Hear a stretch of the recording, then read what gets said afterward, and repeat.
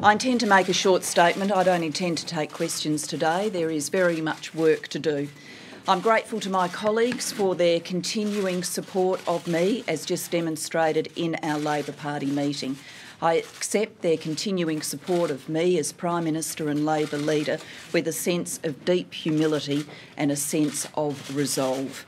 I never sought office for its own sake. I have only ever sought office in the interests of the nation and to assist our nation to prepare to meet the challenges of the future.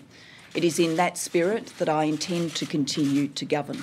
We've got a lot of work to do and we will continue to do it, making sure Australians have got the benefit of jobs and opportunity, making sure that in our nation we are getting ready for the future, rolling out the national broadband network, improving support for people with disabilities through our new scheme, Disability Care, making sure too that we support modern families with the stresses and strains of everyday life and cost of living pressures, and above all, ensuring that every Australian child gets a world-class education and a ticket to the future.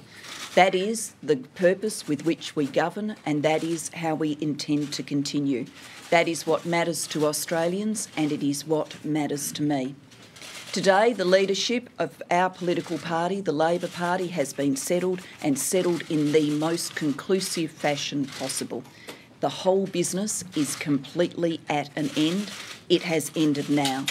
The government has a plan for the nation's future. We've got plenty of work to be getting on with it, and we'll be getting on with it in a few minutes' time. I'll turn now to the Deputy Prime Minister for some comments. Thanks very much, Prime Minister. I think it's pretty fair to say that there was very strong support in the party room for the Prime Minister today, and that's because this Prime Minister is a tough leader and a leader who is a great champion for our country and for the reforms that are required to create future prosperity and also to spread opportunity around our country. Now, I think today's result does end these matters once and for all.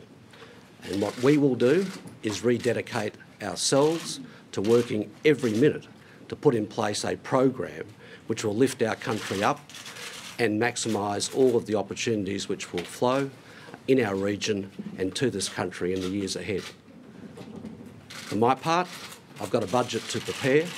I've been working on that very hard over the last few weeks, and the government will continue to do that. But from our perspective, it's back to work. Thanks very much. Thank you very much.